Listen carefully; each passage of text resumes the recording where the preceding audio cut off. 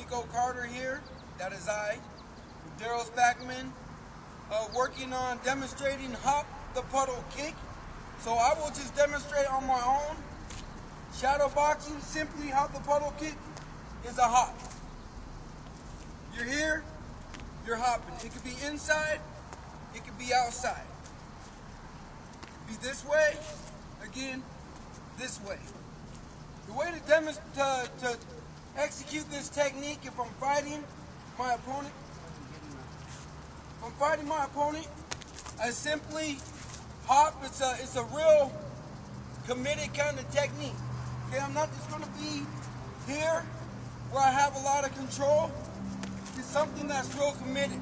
So I want to cut either to the outside here, or I could go to the inside leg, the other direction. Hence called hop the puddle kick. So if we're going teep off, I can kick out the leg. Again, I can come from the backside. So it's a real simple technique. Again, you're standing. If you're working on a bag, practicing on a bag, you want to hop, kick, kick on the bag. Same thing on your opponent. Again, we're not going to just kick like Muay Thai, regular Muay Thai kick.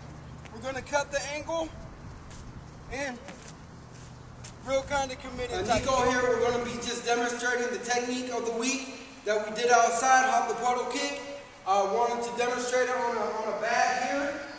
Again, if you're on a bag, if you have a bunch of people, everyone can kind of line up and come in a row. You can actually jog at the technique and hop.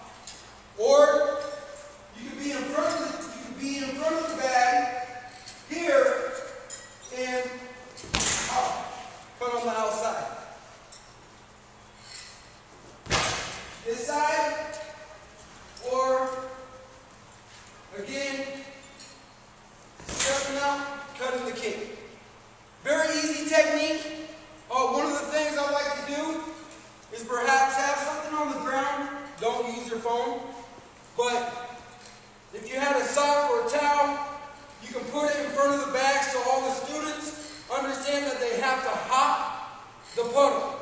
So they're here, bang. Again, here, bang. So if I had something in front of my bag, I want to make sure not to hit that. I want to jump over that. I'm here, bang, hop, kick. Real simple technique. For more information,